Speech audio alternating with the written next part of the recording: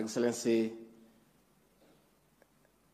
I cannot sit here and purport to give you advice. Lakini, this issue of fake certificates, I think it's a quick win for us. I think it's a quick win, Your Excellency. If we make a decision to get rid of all the fellows and characters with fake certificates, probably we could knock 10,000 people from the wage bill and recover $1 billion or $2 billion. But Your Excellency, hiyo kibarua ni ngumu. Sijui utaanzia wapi kwa sababu sioni mtu mwingine akiwezana naye. It requires a decision at your level. And I don't know who will help you. Because unajua ni mtu wangu, lazima nikwambie ukweli. Watu wengi wako kwa serikali, wengine magavana, wengine heads of department, wengine wamekaa huku, wengine wamekaa na wewe hapa. Makaratasi yao iko dosari. So you will have to make a decision. Na sijui nani atakusaidia. Maybe Musalia ataweza because nilimuona ADD pale akisoma. Hata mimi nilikuwa pale. Na unajua mimi rais, hii maneno ya makaratasi sishughuliki sana naye. Because mimi sitaki kwenda hiyo barabara ya kwenda River Road. Mimi natosheka na ile kidogo niko naye. So when I've been complaining that I'm feeling lonely at the top because my boss has 3 degrees, Controller of State House has 3, nani kila mtu mimi niko na kamoja. So hii watu ya River Road wamekuwa wakinitafuta. Nasema sasa wewe naibu wa rais unalalamika nini? Tumesaidia watu wengi. Tumesaidia fulani, tumesaidia fulani, tumesaidia fulani. Rais, hawa list hiyo nitakupatia ile nimepewa ya wale wamesaidika.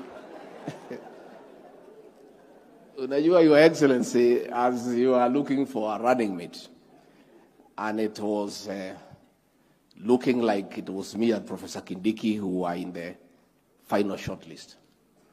And my supporters were feeling probably I could be disadvantaged because Professor Kindiki ako pale na mimi niko pale.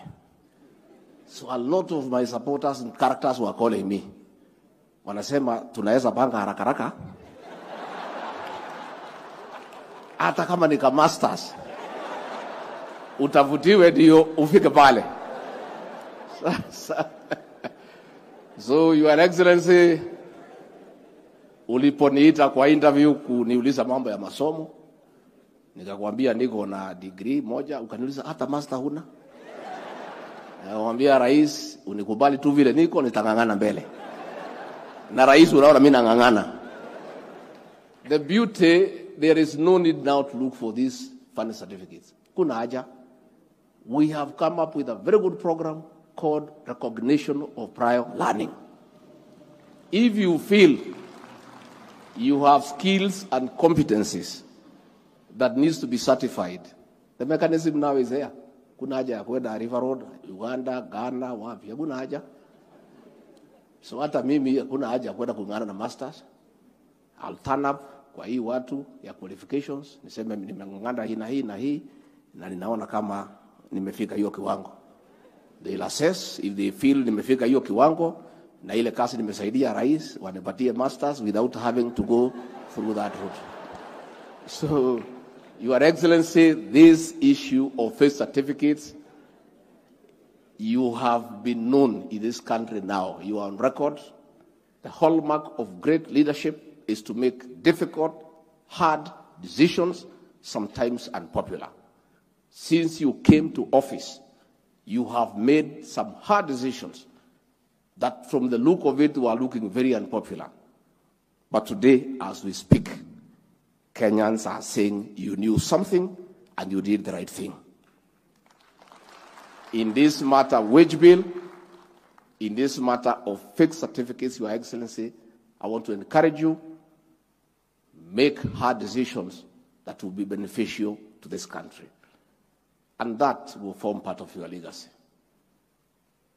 With those very many remarks, let me request all of you to be upstanding as we welcome the President of the Republic of Kenya to come and speak and probably pronounce himself on hard and difficult decisions. Mr.